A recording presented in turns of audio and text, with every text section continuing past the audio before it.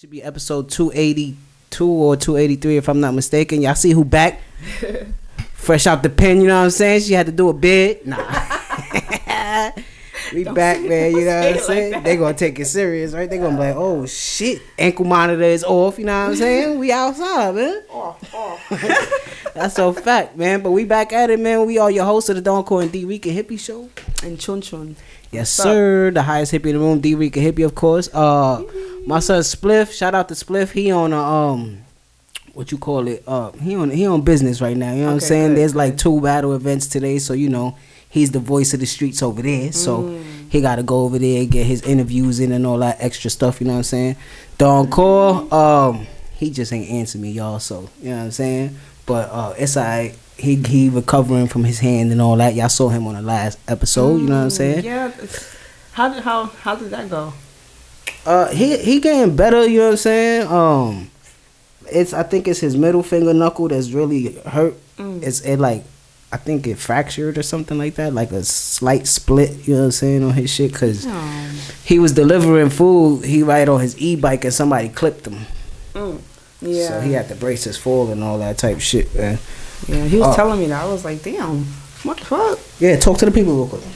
What's up? Like, yo, so I didn't do a bid. Like, I had to honestly sit to myself and say, if I'm gonna speak or I'm gonna say something, I want it to be where my mind is clear and not speaking from my I'm really emotional and shit like that, cause I be fucking people up. So and there was other things that, you know, I had to work on, and I did work on it, you know, just more of a me, you know. So self-sabbatical type shit, you know what I'm saying? I took that back a little bit, step back a little bit, but I'm back, you know. And I honestly like looking at y'all videos, I'm like, damn. All right, I'm gonna be back. These ignorant motherfuckers. They need me back. Yo, we be saying that after every episode, we be like, yo, when Chun Chun get back, she gonna get on our ass for some of the shit we be saying. Seriously. I was just like, all right, let me just get back and just, you know, but that's a fact. But you know, me and you talk, you know, off camera and all that, and I told you, you know what I mean? Take that time that you need, because I know exactly what that feel like, because I go through life shit and I be like, I don't want to talk to nobody. I know I could not handle it myself, but I know I could pick myself up off my bootstraps, you know what I'm saying? And correct, yes. And then when you feel like I could talk to somebody about what I've come to a sense with, you know what I'm saying? So it's cool, you know what I'm saying? You know, the door is always open for you. We already it's concrete. This is your show, you know what I'm saying? So you come in out whenever you need to, you know what I'm saying? So nah, that's a fact. That's a fact.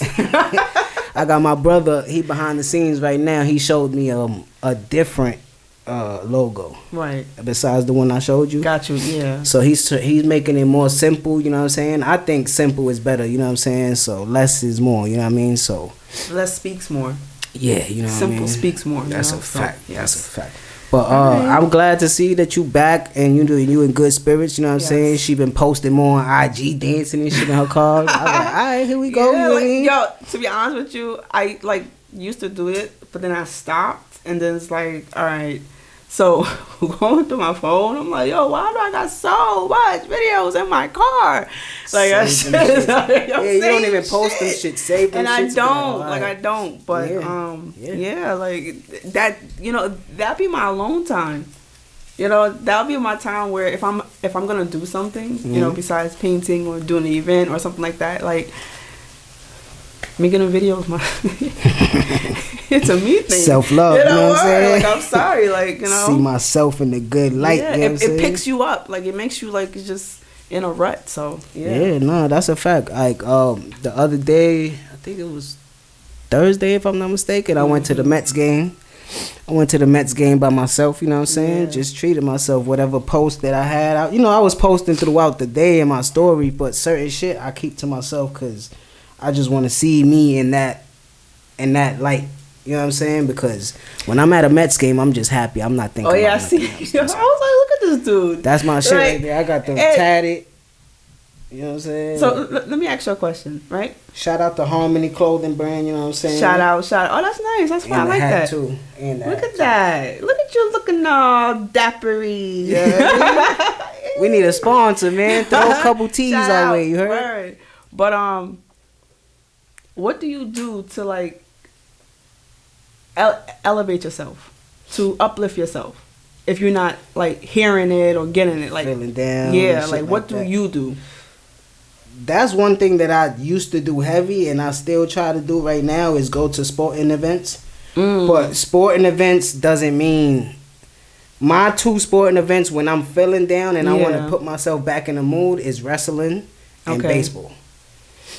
Baseball is my first love. When I touched down in America, like 3 years old, when I got to my grandmother's house, she was watching the Mets game, and I fell in love with them, and that's what I've been watching my whole life, is the Mets game. So when I turn it on, if they doing bad or if they doing good, it's just something that's consistently there for me. Yeah. You know what I'm saying?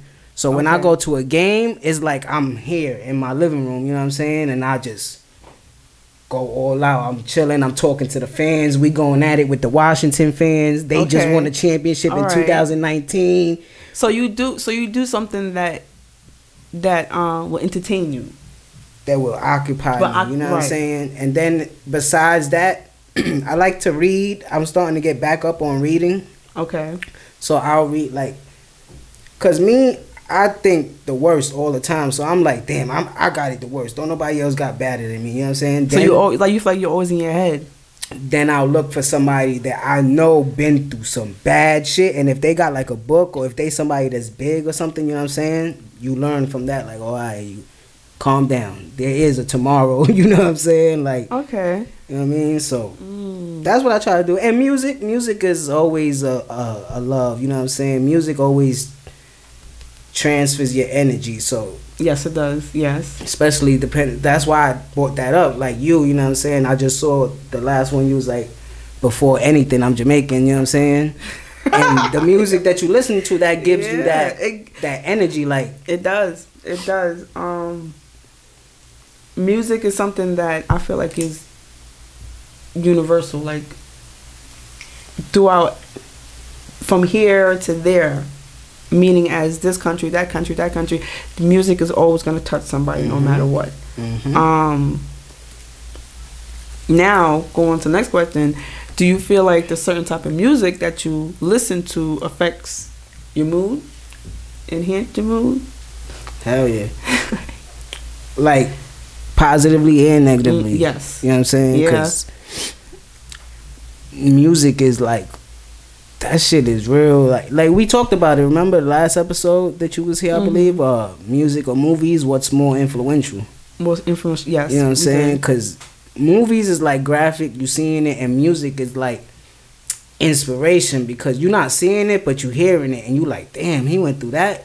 I could go through this, you know what I'm saying? But then when you see somebody like, let's say, a Chris Brown, you know what I'm saying, where he starts off like, yo, and then he's doing some gangster shit 6-7 years later, you like, you blood now? Like, what the fuck? You know what I'm saying? Don't go backwards. Switch up. So I think music affects you. Like, words in general affects you. Like, so music is like, when I mean by words, like poetry. Nah, it's not even. It's not. It could be that too. Spoken word. What people tend to say to people, like, you gotta understand how people take it. Words is something that people gotta really like. Just be mindful, right? Be mindful of how you say certain things, because now when it comes to music, right, and you listen to a certain type of song, and you're in a certain type of mood, right?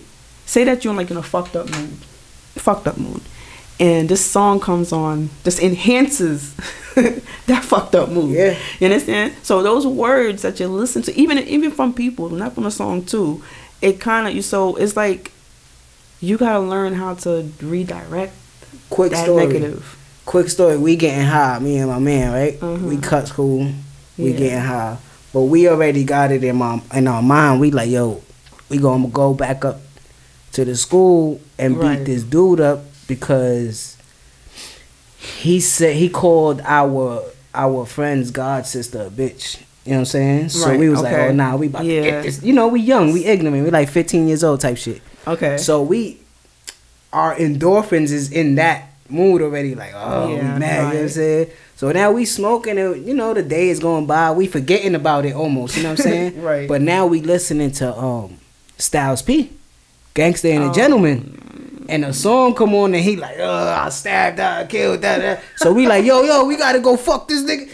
You know what I'm saying? So we go outside, we beat this nigga's ass or whatever, boom, boom, bing, bing. So if you felt like you listened to a different song, if we was listening to like some R&B or some shit, we would have just been high and just been like, yo, fuck it, you know what I'm saying?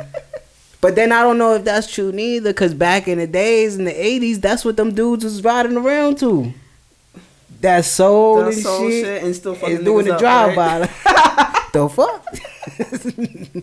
I had to calm my nerves there. Okay, put that Anita on. Listen to Johnny Gill. That's crazy, bro. That's crazy.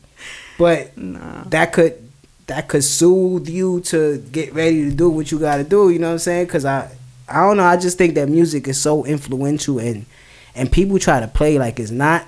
And I'd be like, bro, you doing half the shit that you do because of your favorite music artist, not your favorite actor. Because you know, you like, damn, he not that. You know what I'm saying? Denzel Washington ain't Frank Lucas. He not Alonzo from Training Day. You know what I'm saying? He not that. Right. You know what I mean? But in a musician, it's like, damn, he came from the style. He had to make it, right? Yeah. So he had to do what he talk about. You can't get out these trenches without without what you talk about, right? Yeah, like. But then you come to find out, like, nah, he was just the one that was looking out the window and telling the stories of what he saw. He's just that vivid with his pen game, real, you know what I'm saying? Detailed to the point where you could just spot out the color on the leaf. And you could think that he's in that story that he's telling. Nah, it's just a story that he's telling that he know about, you know what I mean? So, because one of my favorite rappers is like that, like my son P. Easy, you know what I mean? He not really with that street shit, but he could say it because he's been around it. Right. He's seen it. It's crazy. That shit is real like that, bro. But, you know what I mean? That's why I put my stunners on today, man. I ain't know what type of energy we was giving. I thought I had the whole sit down, you know what I'm saying? I'm like, yo, whoever, you know what I mean? Whoever hating, you know what I mean? Get this work, you know what I'm saying? But, I'm tight, man. I'm tight that you missed the showcase event. The showcase event was popping that night. It was lit. I seen it. You know what I'm saying? I seen it. I'm putting it together right now. I just uploaded all the performances. I'm gonna put the whole show together and put it on YouTube. You know what I'm saying? But it was a fun night. The ladies killed it. It was like 11 ladies, like 5-6 dudes. You know what I'm saying? They killed it. But shout out to everybody. You know what I'm saying? May 20th. Make sure you guys get ready, man. Face Off the Movie. Part 2, LXD versus MVS is gonna go down. You know what I'm saying? And make sure you guys like, comment, subscribe, and all that. You watch Super Mario Brothers yet? No. Gotta watch it. I'm gonna watch it. I feel like I'm gonna watch it. Like I want to go by myself and sit in the theater early, and just relive that. Nah, it's a good movie. It. It's a good movie. It's a good movie. Oh, it caught me off guard. I was a little pessimistic going into it. I was like, what's the storyline gonna be? You know what I'm saying? Yeah, okay. Like, what's gonna happen? But they did a great job with that shit. Okay, good. When you see it, we'll talk about it in depth. But where you want to start? You start. Go ahead. Let me see. I was just gonna start with saying rest in peace to Jerry Springer. Yo, childhood is it's gone. and a laugh at the same time. That is like, yeah.